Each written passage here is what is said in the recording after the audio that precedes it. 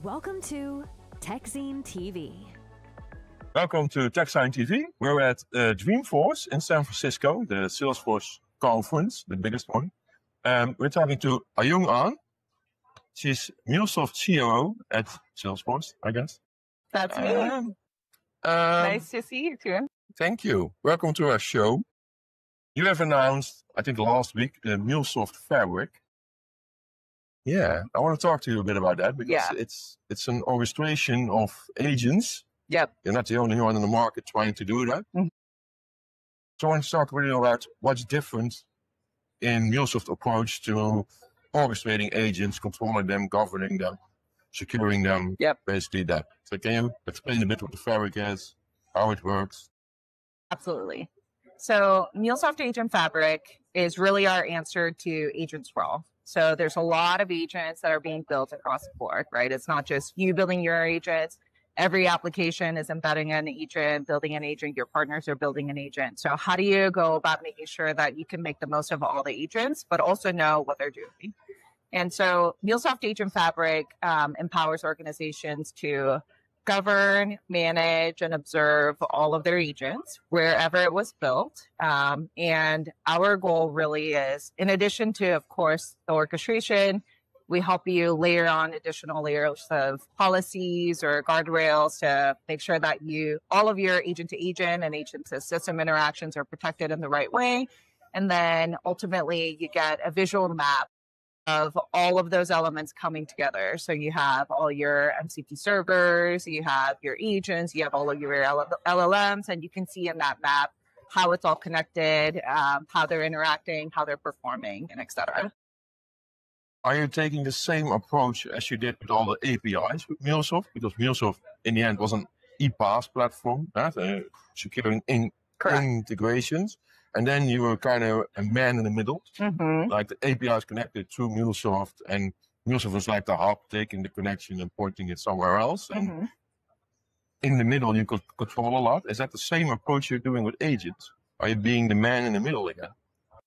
We are to a certain extent. So we wanted to make sure, as we're thinking about this agentic world, how do we make it as seamless for customers as possible? And this is what we call kind of a digital deja vu, where a lot of what we're seeing with like the agentic transformation looks a lot like the imperatives that were put upon organizations at the time of cloud computing or digital transformation.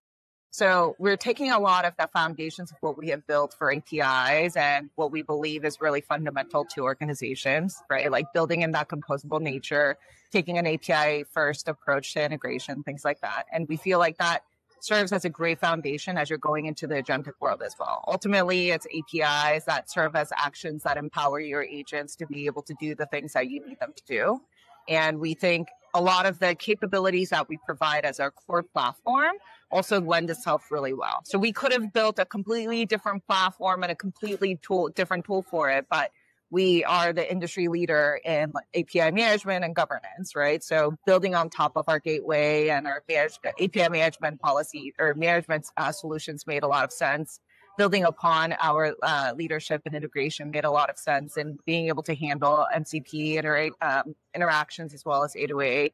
All of that kind of culminates into how we think about the agentic world and how we empower customers. So we do see ourselves serving as that interactive, like middle management layer, but also the oversight of everything that you're doing with other platforms as well, because you're going to have a lot of agents across various ecosystems that you're going to have to manage and handle.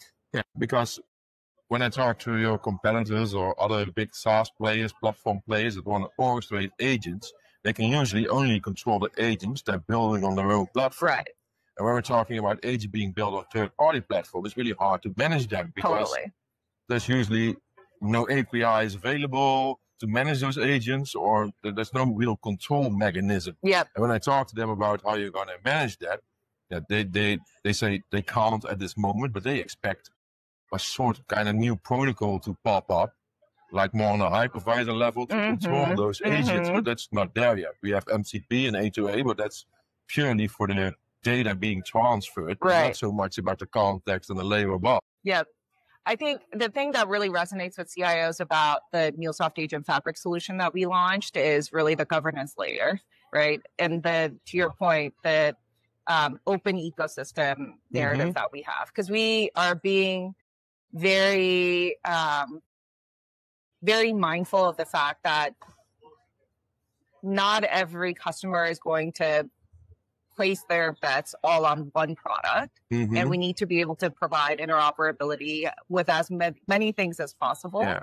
And then on top of that, thinking about governance or security as an afterthought is really, really tough. Like I was just having a conversation with my colleague who explained it as, you know, you could choose to do governance and security later, but it's kind of like having like knee pads when you're learning how to roller skate. Like, could you put that on and it gives you the ability to go a little faster, and you can like have a little bit more ability to innovate faster and do things more because you have that guardrail and the, you know, the reservation built in, so you don't have to be as worried.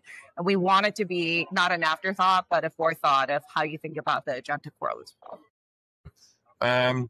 If you compare a bit the API world with the agent world, because that's kind of the evolution you're trying to do with MuleSoft Fabric. With APIs, it was an application connection. And a lot of the UI capabilities and user management and user walls were more at the application side of things.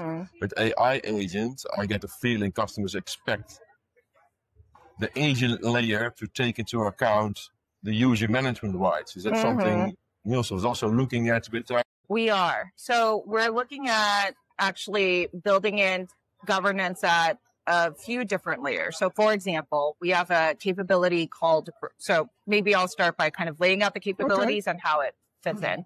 So we have a pillar for Discover, which is really about how do you put all of your agents, LLMs, MCP tools, and servers all in one place so that all your agents and humans can find it.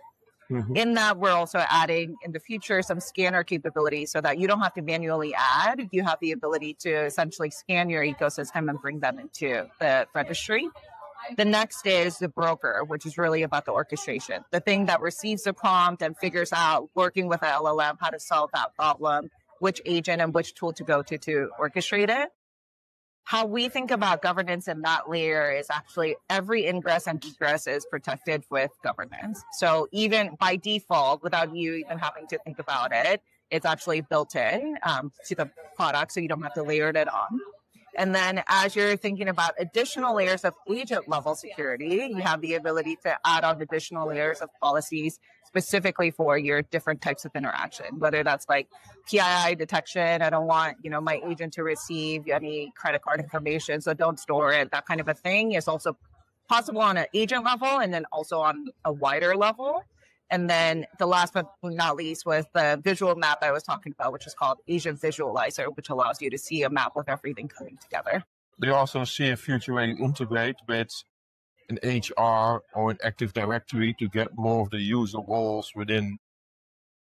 That's a very interesting call out. It's not something we have discussed or have in the roadmap, but something that comes up a lot in our recent conversations is about like access management and things like that. So it's something that we're actively discussing as part of our vision. Yes, if you're building an agent with integrations to third parties, and you're going to be the man in the middle, usually you can tell an agent like, hey, I want to connect to this application. Here's the agent to talk to, or here's the API to talk to, and here's the documentation involved. Well, now you're going to be in the middle. So now you're going to tell the agent, talk to the MuleSoft Fabric agent or something through an MCP or A2A connection.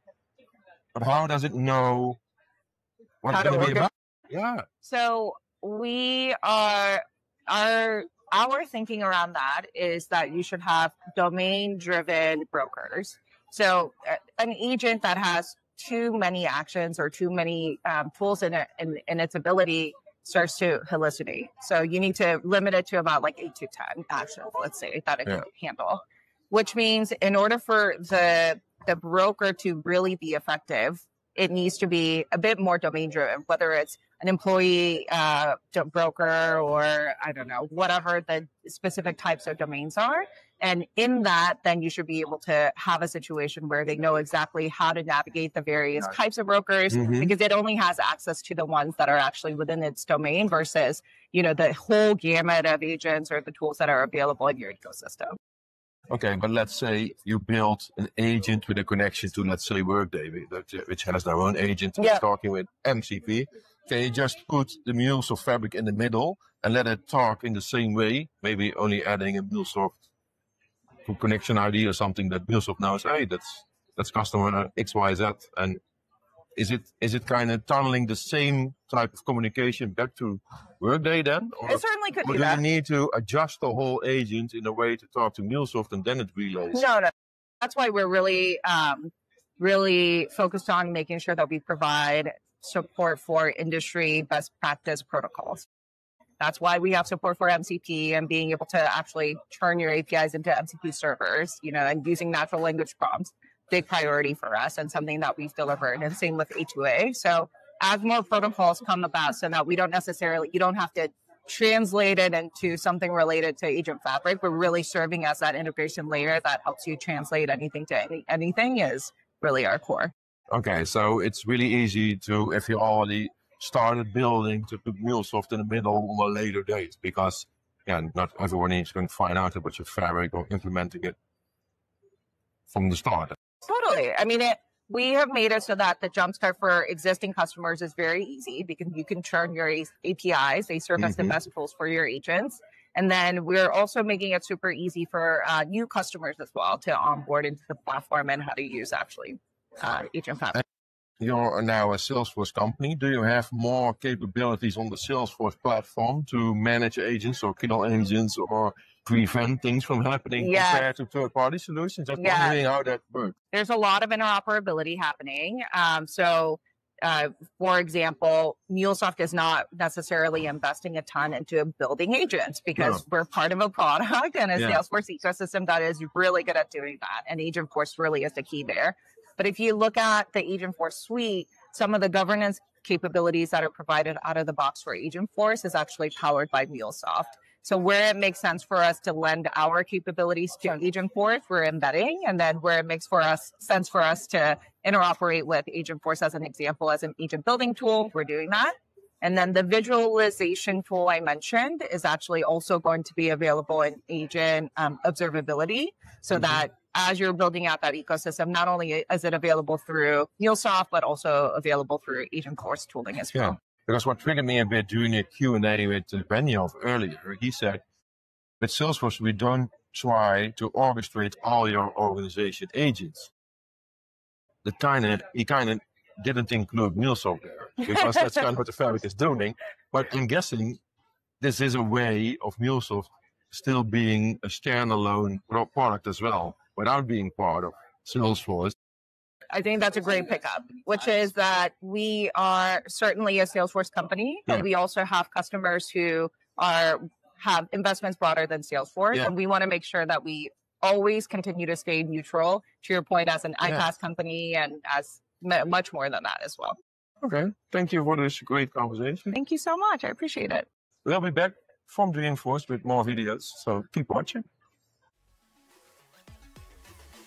Thank you for watching TechZine TV, the channel about enterprise technology that brings you IT insights and analyses from events all around the globe.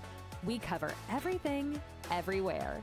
Visit techzine.eu for more written in-depth articles and analysis, or keep watching techzine.tv. Don't forget to subscribe to our channels and share your favorite videos with your colleagues. We'll see you soon.